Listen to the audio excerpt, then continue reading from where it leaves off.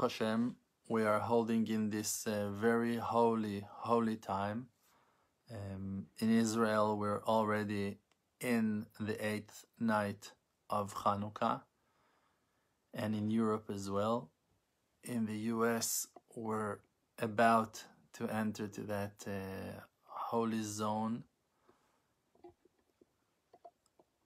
The completion of the days of Hanukkah by the method that we learned and were guided by Bet Hillel, the house of Hillel, that set the halacha for us, that in each day we're adding another candle to our Chanukiah, to our menorah, is a great expression of the loving kindness of our Maker to his children, to the ones who carry the light in their hearts. So the 8th day is the day that reveals the complete illumination, and not only that it is a great illuminating day, that great light is shining in it, we need to remember that that amount of light is not only a great light that comes down on the 8th night and like, whoa, thank you Hashem for giving us the great mitzvah of lighting 8 candles of Hanukkah in the 8th day of Hanukkah. We're also enjoying the fact that we were lighting 1 candle in the first day and 2 candles in the second day, 3 in the third, and on, because every candle that we're lighting in the next days, in the second and third and fourth and 8th, are the first candles that we lit and the new one that we're lighting today.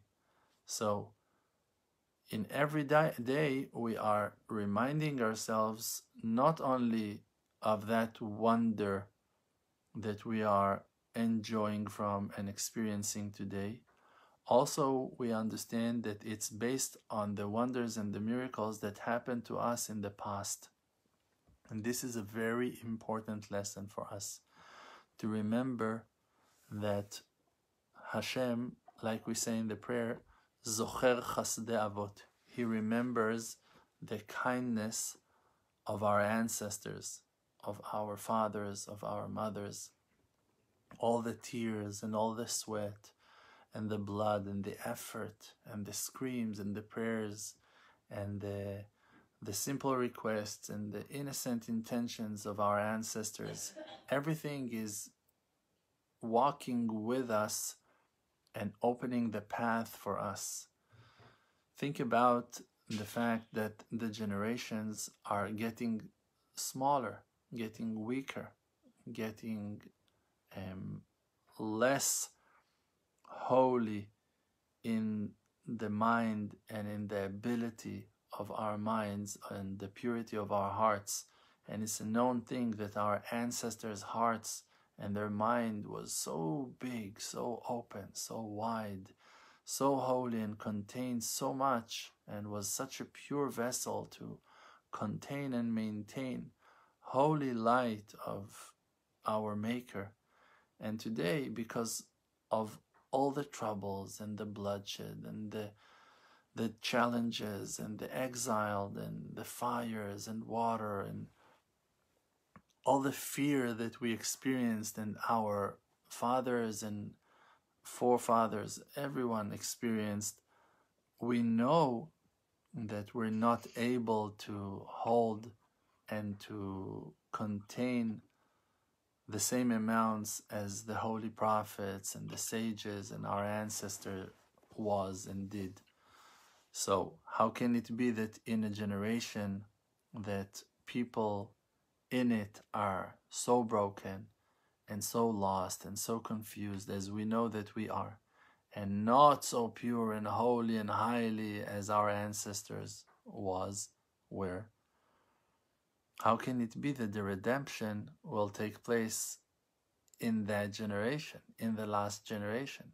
How can it be that it did not happen back then, in the earlier generations, when people were so holy, were so righteous, were so pure and so strong and powerful and wise and perfect?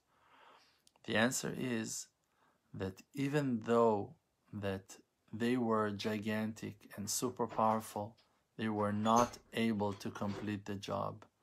And even though that we are so weak and broken and so shaky, we are the ones that Hashem, the Creator, wants to have the merit to complete the job. And we are completing the art and the work and the effort of our ancestors. And we are walking in their path, and we're continuing their light. And we are just passing the torch that we received and got from them to our children and to our grandchildren and to the next generations. And that is a very deep and important intention to hold. The light that we enjoy, the spirituality that we access and we can find in our lives, is the outcome of effort of great people that were here, that were seeding and planting for us, and we are harvesting the fruits of their labor. And it's very important to remember. Gates of tears never been closed, never been shut down. Gates of praises and honesty never been closed and never ever been blocked. And all the prayers of all the righteous ones, of all the innocent souls that ever went up to the sky, are standing and holding those gates open. The gates are open because that prayers are keep on entering through them. And this is why we are here, by the merit of our ancestors. And this is why also in those holy days of Hanukkah, we are mentioning that saying over and over, mentioning it again and again, that the wonders and the miracles that are taking place in our days, Nisim, Sha'asa la'avotenu, bayamim hahem bazman hazeh. The wonders that we're experiencing today are the wonders that Hashem did to our ancestors in their days, but in that time.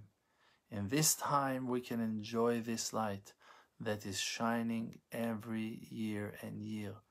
And it began back then, in old times, in ancient times, and even before Hanukkah, even before the Maccabim did their great thing, the light was already shining and prepared for them. They also received that great torch of the candles of Hanukkah from their ancestors, and their ancestors from their ancestors, and on, till that beginning of time, till the time where the light of kindness started to shine in the world.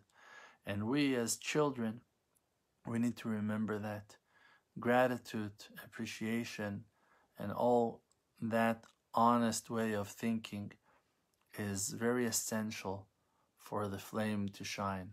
When you know that you received the flame to your wick, to your candle from a higher source.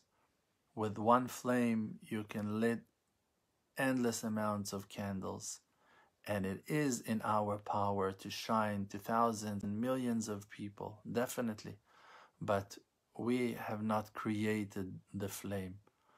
We received the flame